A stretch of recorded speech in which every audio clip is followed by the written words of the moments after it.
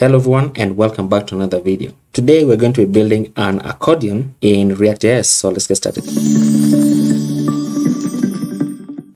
started. What I'm going to do here is, this is codesandbox by the way, and if you want the finished code then be sure to check out my Twitter because I'm going to share the link. So what I'm going to do is I want to install a few dependencies before we get started, and right here you can see where it says add dependency. Then I want to install Tailwind CSS, and then I want to install UUID, and then I also want to install React icons. We're going to be using those dependencies for this project. And what I want to do immediately is, this should have reloaded. This should be smaller. Tailwind is not working. Okay, you know what? I don't want to bother with that. So let me just continue. Let's go ahead and create a new file called data.js. And then we're also going to create another new file called single question.js, like so. And then inside here, I'm just going to say export default function single question, like so. And then we're going to return an h2 that says single question, and then just close it out. This is going to be our component for now. And then in app.js, I just want to import single question at the top. So I'm going to say import single question from /single question. Okay. And then right above this, I want to import use state. So use state from React.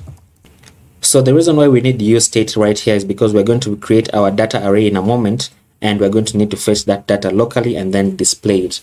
So let's go ahead into data.js. And then I think I can close this sidebar so that I can increase this side. So inside here, remember we installed UUID. So I'm going to say import v4 as UUID v4 from UUID. And then I'm going to say export const data, which is the name of my array of objects. And this is going to be UUID v4. Oops. Like so.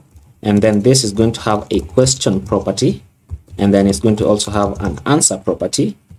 And then I just want to grab this and copy it down about maybe 4 more times. So 1, 2, 3 or 4.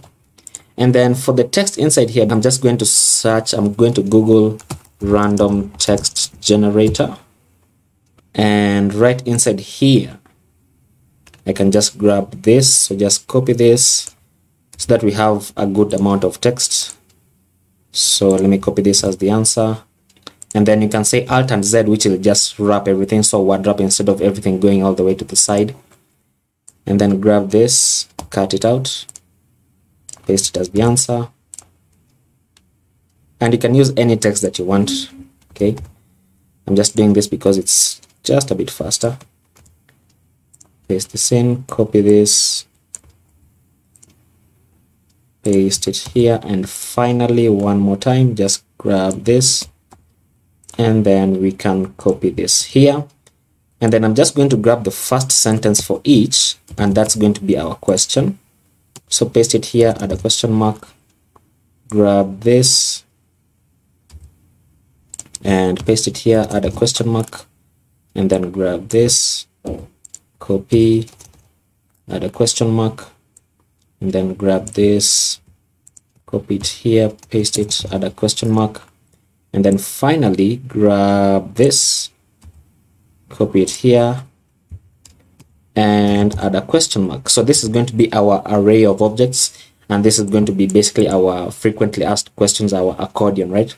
So when you click on the question, then we want to be able to see the answer.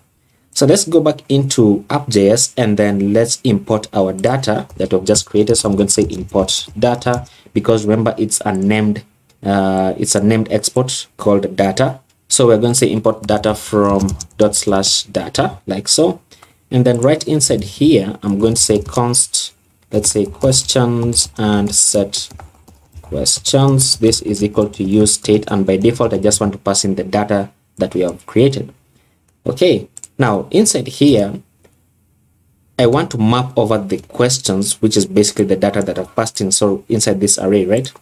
So I'm going to say, place my curly brackets and say questions.map.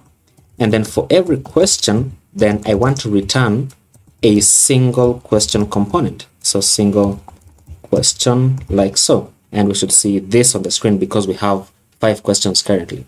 So remember, we created this component and this is it right here. It's currently only returning an h2 that says single question. Now once we map over this, then we need to pass in the remaining properties from our object, which is the question that we're returning once we map over the questions array. Okay, so when we map over this, then return an object called question. So we want to pass in the question here and then the answer as props, right? So right inside here, I'm going to say, I'm going to show you 2 ways where you can do this. So I'm going to say that for the question prop, then I want to pass in question dot question. And this might be just a bit confusing, but let me try to explain it. So I'm creating a prop called question, and prop is short for property.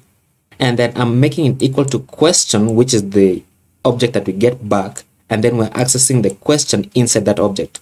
So what that basically means is that I'm making it equal to the question object that we get back, and then accessing the dot question, which is this right here, which is our question that we want, right? And then I also want to pass in an answer prop, and this is going to be question dot answer like so. So we are creating a prop called answer, and then we want to access the question dot answer from our question object. Okay, now this is one way that we can do it, and I'm going to show you that it works. So I'm going to save this. And then remember, these are now props, so we can pass them in. We can destructure them right inside here and say destructure the question prop, and then the answer like so. And then now let's structure our return just a bit better, where I'm going to be returning a div like so. Okay, and close it out. And then inside this div, I'm going to have an h2 that says the question, which I've destructured. So close this out. Close the h2 like so, and look at that, we already have the questions on the screen. And then I want to have a paragraph that says answer, and then close it out as well, and we should see this. So we have the question, which is our header, and then the answer. Now the reason why this is that the text is aligned to the center is because if we go into our styles.css, then we have this, so you can just remove this and it should go back and it should be aligned to the left. Okay, now what we want to happen is that we don't want to be able to see the paragraph, which is our answer by default. We want that when you click on the header or when you click on the button which are going to create, that's when we are able to see our answer, right? So let's go ahead and import use state at the top here in our single question component. So import use state from React like so, and then let's create our state values. So I'm going to say const show answer. I'm going to call them show answer, and set show answer. This is equal to use state, and then by default I want it to be false, right? Because I don't want this to be able to be shown. Now what I'm going to do is I'm going to grab this paragraph, just cut it out, and then I'm going to say only when show answer is true, right? So we add in our conditional rendering. So only when show answer is true, that's when we render the paragraph. Remember, this is the truthy and, which evaluates to true if the condition evaluates to true as well. So if I set this to true, then you should see our paragraphs, but we don't want to do that, so we want it to be false by default. Okay, now one thing that I want to do is I want to import 2 icons from React Icons. Remember, we installed React Icons, so I'm going to say import bs plus from coming from React Icons / bootstrap, and then I want to import fa minus, okay, which is coming from React Icons / font awesome.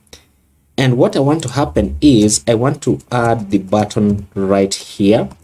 So I'm going to add a button that says, for now I'm just going to say there's a component, so bs plus like so, and then of course close out the button component, and we should see this on the screen, right? Now what I want to do is just grab both of these and place them in a div. Okay, I'm so used to Emmet. So place them in a div so that when we style this, I want this to display as a flexbox, that's when these will go to the side like so. Okay, and it seems like Tailwind doesn't want to work. Okay guys, so what I've done is I've gone into cdnjs.com and then I've copied the Tailwind CSS CDN with this link tag, and then I've just copied it below my title tag inside here. So inside the public folder, inside the index.html, and then just copy in the CDN like so, and then that seems to install Tailwind, so we can use that instead. So let me close this, and then let's go back into app.js, and let's into single question, and then let's just tell this out a bit better. So let's have a class name of flex and item center and justify between here, which will do that, so it takes the button all the way to the end. And then inside our app.js, then inside this div with the class of app, I actually can just remove this, and then I'm going to say give this padding all around of 5. We're going to have that. Go inside this, give this a class name of text-xl, make it just a bit bigger and margin bottom of 5, separated from all of this.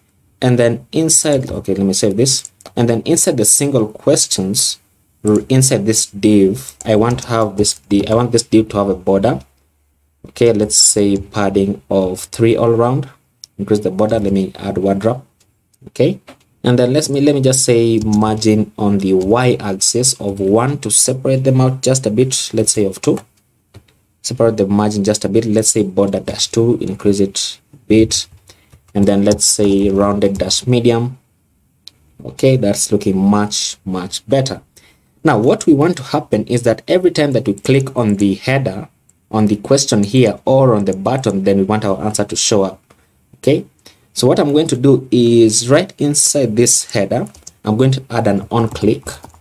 Okay, we can add on click here, and then I'm going to pass in an inline function, and I'm going to say set show answer into the opposite of whatever show answer is. Okay, so because it's a boolean, it can only be one value. So it's either true or false. So if it's true, what this means that if it's true, then set it to false, and if it's false, then set it back to true. Now watch this. If I click on this, look at that, our paragraph gets displayed, and if I click on it again, it goes away, right? That's amazing. Okay, so what I want to happen is I want this h2 to have a cursor when I hover over it. So let me say class name of cursor dash pointer. This is dash pointer, like so. And then we want to do this on the button as well. So just copy this and paste it on the button, and it is basically the very same functionality. Look at that. Now what I want to do is I want to add some padding on the paragraph so that it moves inwards. So right inside here, actually I can place all of this inside a div.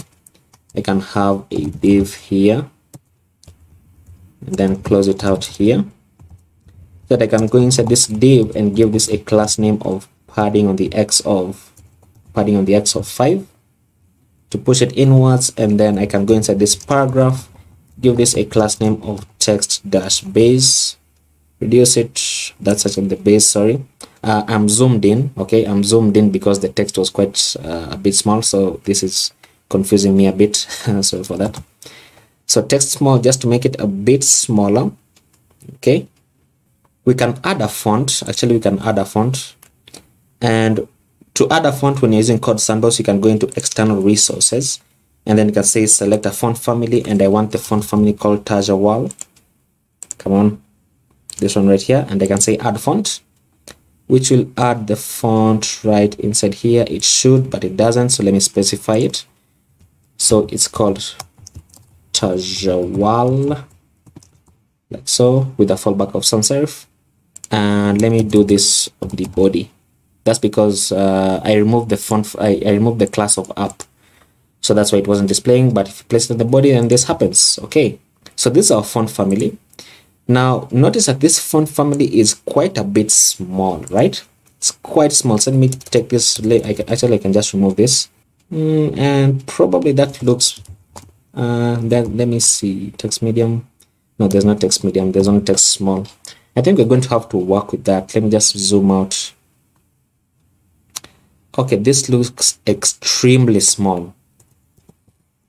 Remember that I am zoomed in so that it's easier to see all of this. Okay, so we're going to have that. Then let me increase this the font size of the h2. So let it right inside here. Let me just say text dash large. Okay, and then I can also say font dash semi bold, so that it's going to do that. And then I can say tracking dash widest to increase the letter spacing. Let me say wide. Increase the letter spacing or wider. just a bit, it's much more readable. And look at that, we already have this. Now, one more thing that I did want to do is every time that I click on this, then I want this icon to change, right? So let me just say, find where this is right here. So we are going to have to remove this, actually just cut it out, okay? And then we're going to have a conditional render. We're going to check whether show answer is true, right? So we're going to add a ternary operator.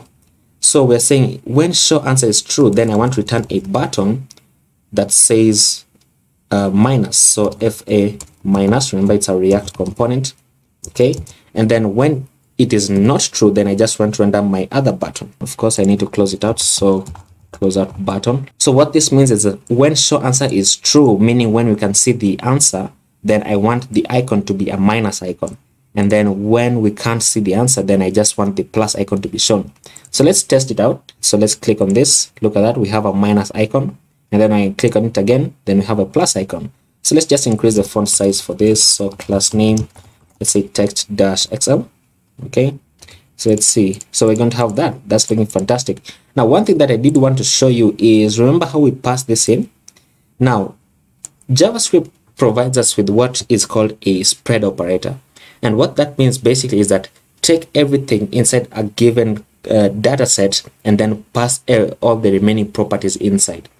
So instead of doing this one by one, what you can do is you can remove this, and then this is going to break, of course.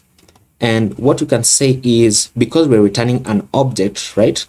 Then I can create an object here, and then I can just say ... which is the spread operator, and then just pass in the remaining properties which are in this question object, right? So this basically means check the object that is called question, which is coming from this because we map over it. So check this and then pass in all the properties that are in that object. So pass in the question and the answer, and then obviously we can now destructure the question and the answer right there, and the process is basically the same.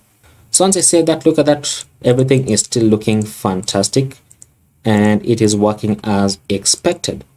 So that is going to be it for this video. I hope you enjoyed it, and if you learned something, please leave a like on the video and subscribe to the channel if you're not already, and I will see you in the next video. So bye bye.